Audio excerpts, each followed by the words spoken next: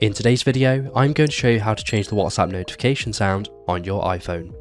The first thing you need to do is to open the WhatsApp application, and then you want to go to the settings tab in the bottom right. Once you're in settings, you want to scroll down slightly until you find notifications and tap into that. Here you're going to get a list of the different type of notifications you can change. So at the top we have the individual message notifications.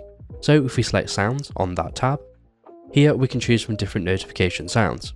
So for this example, I'm going to choose the Aurora sound, and when we tap on it, we are going to get a preview. Once we've chosen our sound, you want to click on save in the top right, and you've successfully changed an individual notification sound. Now you can also change group notification sounds as well, by selecting sounds underneath that group, and again you just want to choose a notification sound.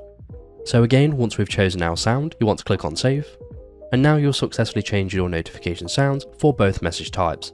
So now we can go ahead and start using WhatsApp just as we normally would. And that's it. So if this video is helpful, please leave a like, and if you have any questions or comments, you can leave them below.